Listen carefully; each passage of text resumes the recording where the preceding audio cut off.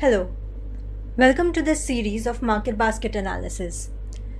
In this series, we will understand what exactly market basket analysis is. We'll understand association rules and we'll go into depths of two different algorithms that work on the association rules concept. So, market basket analysis is very widely used in the retail sector, especially in cases of supermarkets. So if you think of offline supermarket where you take a basket and you're shopping, and the idea of the market basket analysis is to understand the relationship between items that occur frequently in baskets. So if you think of your your shopping cart as a basket, then the products in it are the products amongst which association rules we want to try and figure out, so that we understand customer buying behaviors and patterns. So why is this important? Because a lot of things can be done once we understand these buying behaviors and patterns. So for example, anyone purchasing bread is quite likely to purchase butter as well, right? So while this is a very obvious example, understanding these things helps in things like arranging the products in the display. So if we know that butter is being purchased very frequently along with bread, we can probably keep it near the bread so that when people pick up bread, they pick up butter as well. But not only that, so market basket works by looking for combinations of items that occur together frequently in transactions. So to put it another way, it allows retailers to identify relationships between the items that people buy.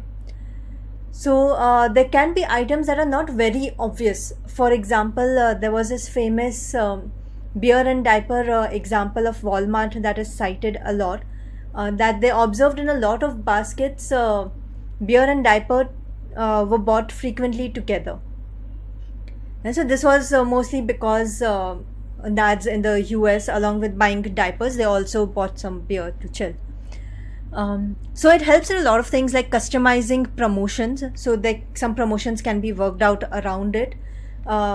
If it's some catalog that is being designed, then figuring out which items go where in the catalog, this can be worked out by simply understanding which items occur together mostly. You can do cross-market selling or a cross-sell. So once you understand this, you can figure out the positions of the products. For example, if bread and butter are very strongly bought together, you might want to keep them together. You might want to keep them a little apart also, because anyone buying bread will buy butter and they will walk that path. So they might see other products that occur in that path. So learning and analyzing the products bought together by the customers is called as market basket analysis. Now, retail stores have huge number of transactions. These transactions can be analyzed using market basket analysis to find meaningful patterns, which can be used and can be leveraged in store layouts as well. So how does it work? Retail stores have huge number of transactions. These transactions are analyzed using the market basket techniques, and one of the algorithms that we will look into in more detail.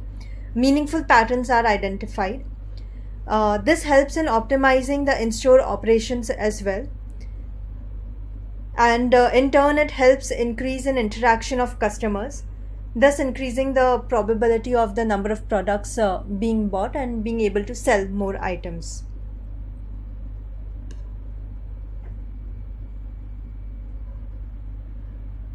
So quickly, some of the advantages of doing this market basket analysis, especially if you have sales data anyways, and nowadays with everything being digital, each basket as such is captured.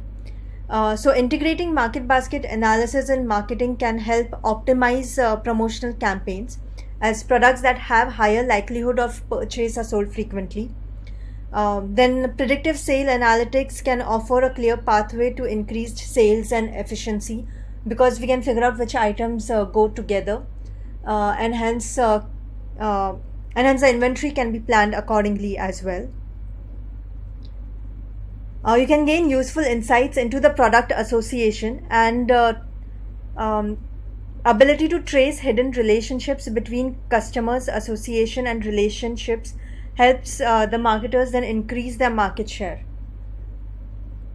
And of course, market basket analysis also helps in in-store operations in terms of layout and inventory. In the next video, we'll talk about association rules and the two types which we will see in this series.